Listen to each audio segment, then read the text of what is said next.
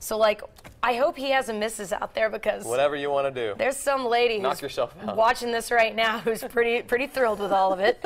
So, flags, speaking of that, Memorial Day weekend, we got Memorial Day right now, but we have been keeping our eye on the weather because it's not looking so great. No, Alberto really put a wrench in a lot of people's plans, especially down on the beach. Just kind of a nasty weekend to be anywhere along the Gulf Coast, and then we get the rainfall already, and we've got more on the way. We'll talk more about the impacts of Alberto in a second, but right now on Storm Team Radar, we are socked in with clouds. We've got a lot of rainfall. Some of the heavier showers now starting to move into the south and eastern portions of our viewing area, and we actually even have a couple of rumbles of thunder down there as well. All of these bands will be moving in from the south and east today, and then basically due north for tomorrow as what's left of Alberto, once it moves inland, will move through central Alabama, basically right up I-65 through the area tomorrow, and that will lead to a chance for some flash flooding and also a severe weather risk that we'll detail here in a second. But right now, this is Alberto. The storm itself is in the Gulf of Mexico, but you see how large the impacts are.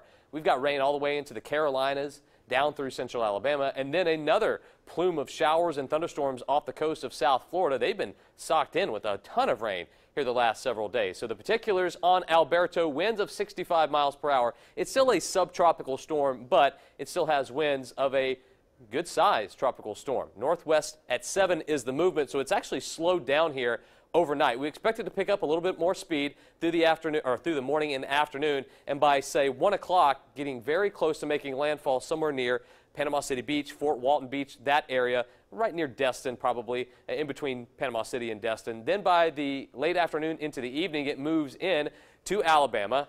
Early tomorrow morning, it's just south of Montgomery, and that's when we start to see the impacts. Heavier rain begins for tomorrow morning. We'll show you futurecasts in a second.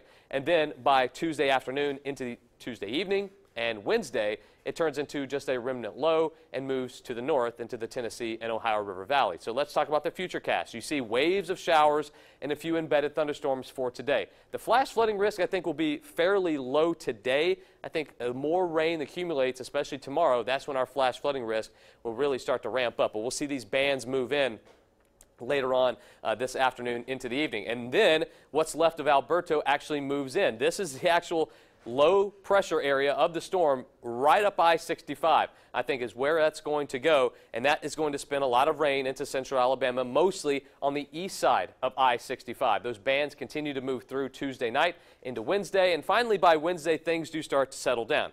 But with Alberto comes a couple of different risk factors. We've got a marginal risk for severe weather, and with that comes a low-end tornado threat. We're talking about very quick spin-up tornadoes, just like we saw last year with a couple of tropical systems that moved in, and also gusty winds that could lead to downed trees or power lines. And then we have the flash flood watch that goes through 7 o'clock on Tuesday, mainly for East Alabama, talking about anywhere from 4 to 5 inches of rain for some spots. This is that purple to orange shaded area. You could see 4 to 5 inches. Everyone should be ready for at least 2 inches of rain the next couple of days. I think 4 to 5 would be a pretty good bet along and east of I-65. So weather aware day today, weather alert day for tomorrow for more rainfall. Rain continues on Wednesday. We finally get back to a more typical summertime pattern by Thursday and the weekend ahead.